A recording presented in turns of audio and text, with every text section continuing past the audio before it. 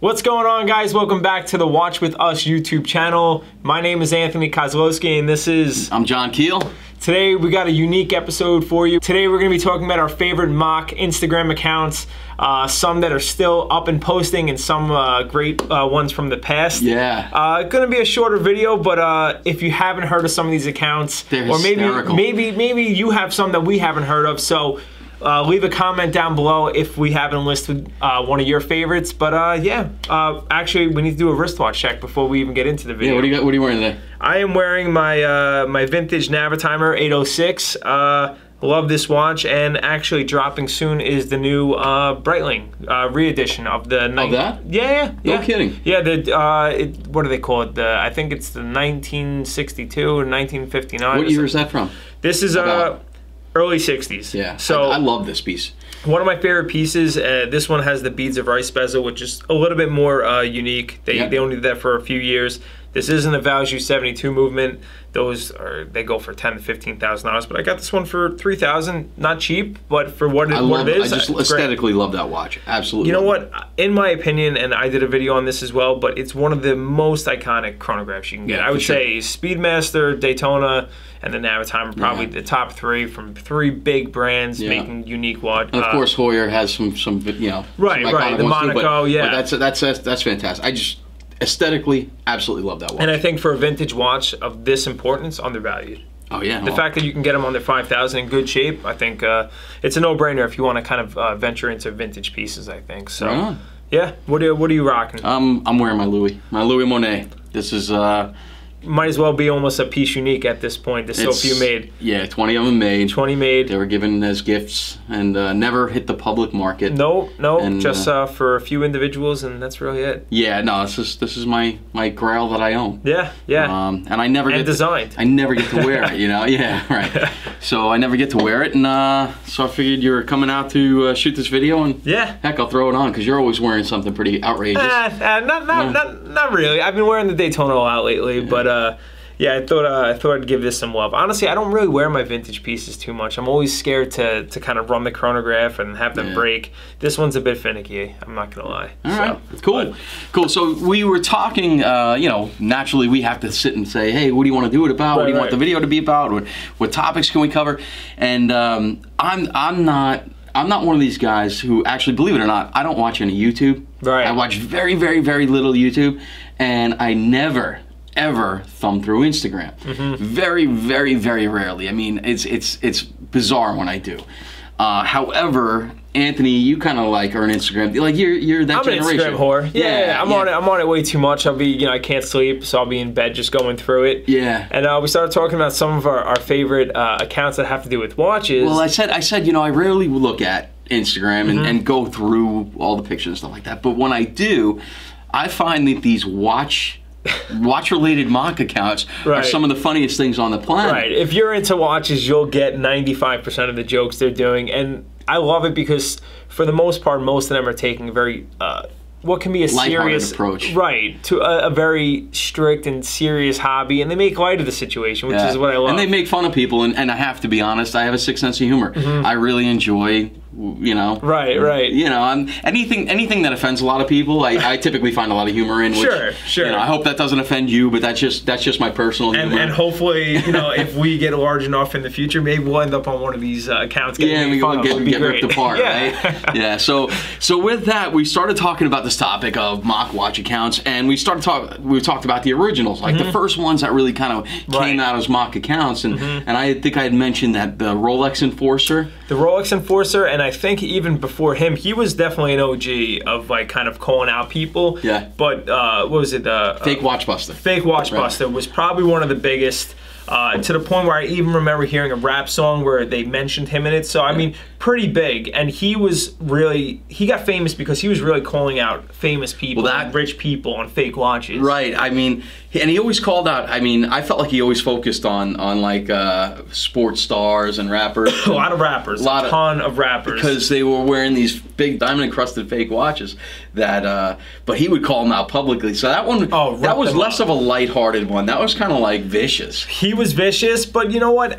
What I liked about him is he was only going after people that can afford these, you know, these real expensive watches. A lot of these other accounts, they've tried to make a name for themselves, but they're like attacking like the 16-year-old that's in high school and doesn't even realize he's wearing a fake Rolex. Right. But he was going after these rappers that were driving around in these cars that were like a McLaren. Right, but they were rented, and then they would put all these fake diamonds on an AP, so much so that you wouldn't be able to tell that the hand is ticking. Or they're wearing a knockoff Richard Mille, right, whatever. Right. Yeah, so the fake watch buster and Rolex Enforcer, they were kind of doing it at the same time. I think Rolex Enforcer came a little later, if I'm not mistaken, but both those guys really did it. But the last time they, I don't know about the Rolex Enforcer, he's still around. He actually. He's the guy who is calling out random like 16-year-olds. Yeah. Which, I mean, that's brutal, right? Brutal, like, but funny. Funny. You get some 20-year-old with like 38 followers who takes a picture of his fake two-tone Datejust. Exactly. And he's ripping them apart. And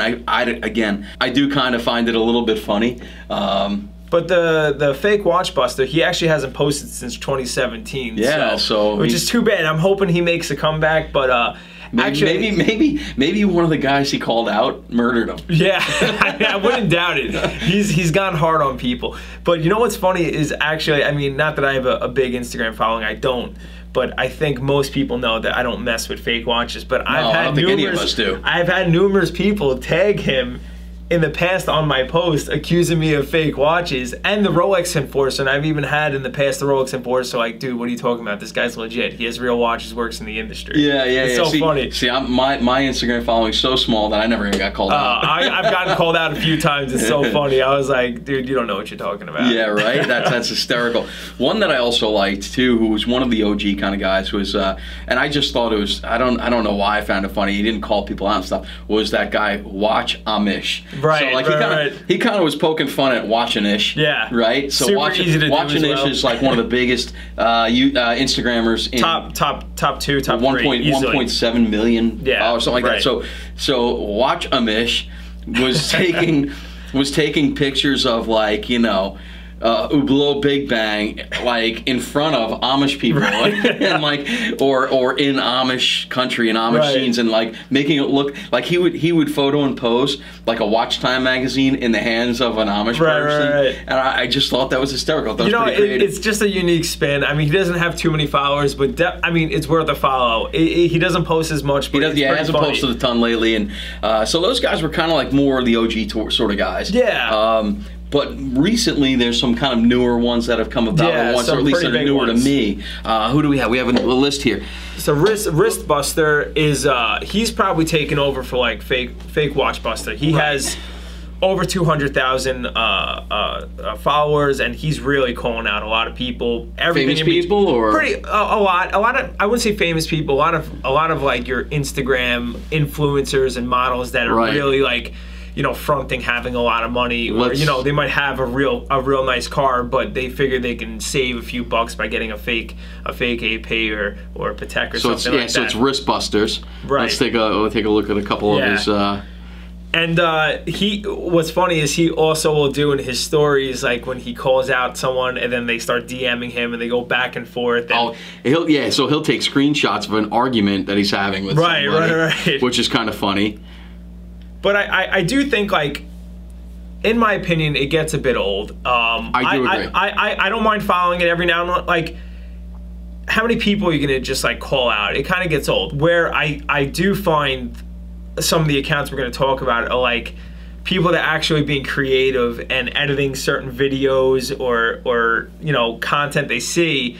Like we were just saying, our favorite is Houdanki. Yeah, we'll get in that one last, because that one is by far my favorite. By far the best, but I do think like this one's worth a follow because he does have a lot of followers, he has a lot of content, but there's only so many people you can really call out before it gets old. Yeah. I agree, and shame on Wrist. He's another one. He's definitely my second favorite next to Houdanki. Easily, he's making unique posts, and where he doesn't call out people, he's ripping a lot on brands. So he's ripping a lot on brands. He's also ripping a lot on other influencers. Right. They tend to. Here's a guy who's an influencer here, and he's sitting in front of his McLaren, and that's the Sienna. That's a oh yeah, I know that YouTuber. It's a crazy McLaren. It's like over $1 million. Right, and he's standing in front of McDonald's or something, right? Like, but then he's got some great memes that he makes up too. His memes are good. So they're very good. Any particular loves to rip on Hublot, which I think a lot of these guys do. Honestly, a lot of people do. Like the other account we have on here is Dog Poopy Watch. Now, this one I just learned about. Today when we were talking about this. I'm sure it's going to get old for me, but it is hysterical. It's funny because it's like how many times you do a wrist shot, how many times you walk in your dog, put 2 and 2 together. When your dog is dropping a deuce, you take a photo. So, and in every one of his photos, he tags the watch, the dog, and then he tags the poop, Hublot. So he's obviously not a fan. No. But the poop in every photo is tagged. That's awful. Yeah. That's awful. So Hublot is definitely the target of most of these guys. Yeah, it's an easy target. I think there are newer brands. A lot of people say they're an AP wannabe, but a lot of these brands like to rip on it. And the new thing I think they're ripping on is Omega as well, because they feel like limited edition every 30 seconds, right? Every 30 seconds is a new Speedmaster, Man on the Moon, Man on Mars, whatever it may be. Yeah, Man on Asteroid. Yeah, it's ridiculous. That's funny, and with these guys, I think the creativity is a lot of fun. I think it's cool to just see guys doing stuff that are different, paying attention to the watch industry. But let's talk about who I think at the moment is the king. It's definitely Hodinkee. Hodinkee is by far. We were literally just watching some of his clips before we started and just crying. Yeah, laughing so hard. It's just so funny, and I would say who he gets on obviously is Hodinkee. Yeah, so Hodinkee is obviously one of the biggest influences in the industry, if not the. I would say the biggest. Right, and they've got a host of contributors or celebrities or whatever they are. I mean, I consider them celebrities at some point a little bit. And they're extremely knowledgeable on horology and timepieces, but they just take themselves so seriously. I agree. So he just goes the polar opposite. He just takes every clip they do and edits it in a certain way, in a funny way, and it makes a joke of it. One of my favorite things is one of the contributors on Hodinkee is, I think his name is Steven, but he looks just like Napoleon Dynamite's brother in the movie. Yeah. So he uses a lot of clips for that whenever he's hosting a video, and for me, I cry. Hey, you guys want to see my video?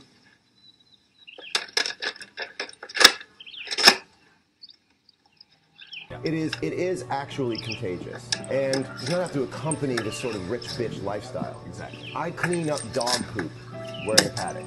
You can take something from a high style sort of culture and adopt it into your own culture. I think also when you think about what watches were when they came out last century, I mean, so what do you think? That's right. Pretty cool, I guess. That's right. And if you treat watches that way, then right. that's no big deal. They were the iPhone 5 of their day. It has a chronograph. This is pretty much the worst video ever made. It's like a spitting image, and he's just very clever, and he's not just calling out individual people. He's taking the top of the watch industry and just ripping on them in a funny way. See, and then I asked you when we were talking about doing this, I said, what do you think the chances are that it's actually Hodinkee created account? It's like it would be so genius because it's grown quite a bit. I'd say he's maybe a year old, probably under. I mean, I've only seen 10,000. Yeah, I've only seen him for again. I'm not a huge Instagram, but he. I mean, I don't know. It's definitely one of my favorite accounts. Yeah, so he has 8,300 and change as we record this. But some of the stuff, I mean, John Mayer one. It's hysterical. It's. In my opinion, it's the go-to kind of funny Instagram account for watches. If you guys haven't seen it yet, go check it out. He loves ripping on Ben Clymer, which he does. I mean, he does it in a clever way. Yeah. You know what? Other than dropping a comment down below on some accounts we're missing, go to this account and leave a comment. What's your favorite post he's done? Because absolutely, because some of these are pretty good. Yeah, and he does venture off and bust on some brands in some spots, and hysterical, absolutely hysterical. So that's you can't take it too hard. I mean, you know, there's every once in a while I'll rip on a brand that I personally love. Of course, but you just gotta laugh it off. But that's the thing. That's as I said early on in this video. I've got that sense of humor where, like, I always tell people, if I'm not breaking your chops, it means I don't like you. Right. So, like, to me, you know, the way that especially guys always show their affection in the way you know, I've grown up showing affection to other guys is by teasing you and making fun. So I think this stuff is great. There's plenty of really nice watch accounts for cool wrist shots, but there's really not that many that are making light of the situation and making, you know, fun content. These are some of our favorites. Leave a comment down below some of your favorites. What's your favorite post on Whodonkey? Yeah. And yeah, absolutely. And plus, please, definitely, if there are some other funny accounts like this that are watch related, please, because there's a billion that aren't. But the ones that are watch related, let us know who they are, because you know, again, it may make me actually look at Instagram a bit more. If there's stuff to laugh at about the industry. Maybe create your own. Yeah, absolutely. Come up with your own idea of how to rip on the industry. So maybe start with us. Why not? Yeah, well, please don't. Yeah, no, but good stuff. So thank you guys so much for watching. As always, make sure you hit that subscribe button if you so inclined to believe that you would like this channel. If you like this video, hit the thumbs up. There's a little bell over there too. If you hit that bell, it will alert you every time that we have a new video pop up. We've got the Instagram rocking.